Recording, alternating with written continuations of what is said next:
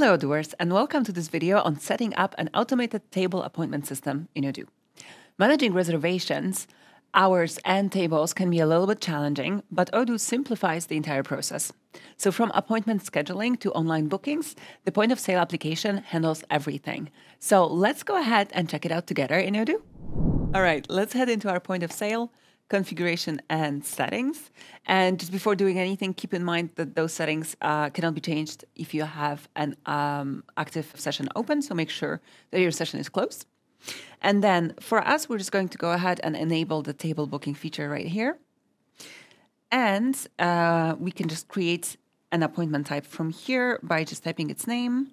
Let's say reservations. And we're going to create and edit. Now, we have a lot of options to choose from, so let me go through them really quickly. So we have the duration field, which specifies how long a table will be used for once it's booked, so let's say 2 hours. Then we also have an option to create a time slot every so-and-so minutes, so we'll set it for, let's say 30 minutes, which kind of determines the how often the bookings can start. Then we have the pre-booking time, which specifies the minimum notice required before a reservation is made. So let's set this to 4 hours, which will be more than enough for us to prepare. Then we have the scheduling window option, which controls how far in advance a table can be booked. So we can choose either a specific date range, or we can just choose a number of days. And actually this here, by default, 15 days into the future is perfect for us, so we'll keep it like that. Then we have allow canceling, which decides how long before the booking the customers can cancel it.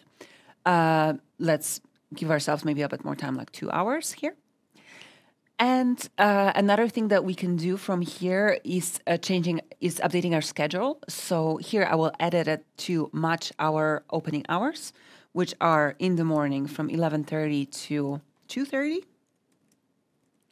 And then our evening service is from 5 p.m. to 10 p.m. All right.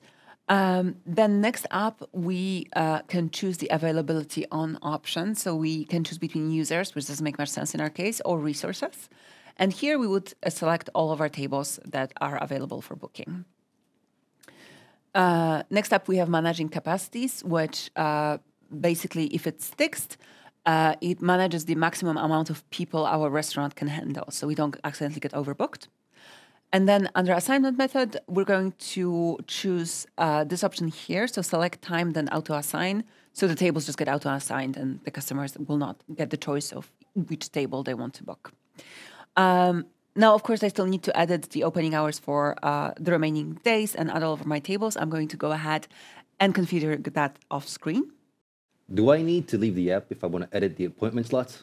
Oh, no, of course, you don't have to do that. What you can simply do is just click on the little arrow here next to your appointment type, and it will take you directly to a screen where you can manage and edit the time slots or anything else about your appointment as many times as you want. Also, if you take a look here at the Resources Smart button, it will allow us to do something pretty cool as well. So imagine if we have a booking for, let's say, 6 people. You might recall that we don't actually have a table that seats this many people. This option allows us to configure it so that Odoo merges tables to accommodate bigger groups. So imagine our table number 1 here. We can link resources to it. Actually, in this case, it already has been done, but I'll just show you really quickly again. So I could add table 102 and table 103 to it. So then if a bigger group comes, system will know to automatically merge those tables together. So every group can be happy at a restaurant. All right, now that we have configured all of those options, all that's left to do is make this appointment type available for booking. So I will use another smart button here to go to the website.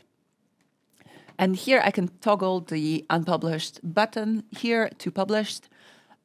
So now our customers can access this via the website, select their date and time, complete the form, and confirm their reservation. Perfect.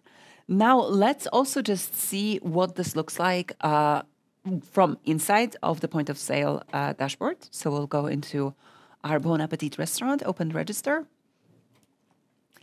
And now if we simply click on booking here, we can see all of the reservations that have been made. And from this view, we could also modify the booking if we needed to. So either if we click here and modify the form, and just clicking edit and modifying the form, or we could also just drag and drop to move our reservation and accommodate the customers better. Now, if we switch to our floor plan as well, from here, we can see that the reservations are actually also showing up directly on our tables. So we immediately know which tables are available and which are reserved for customers booking. So that is it from our side. We have our online appointment system ready for our customers to use.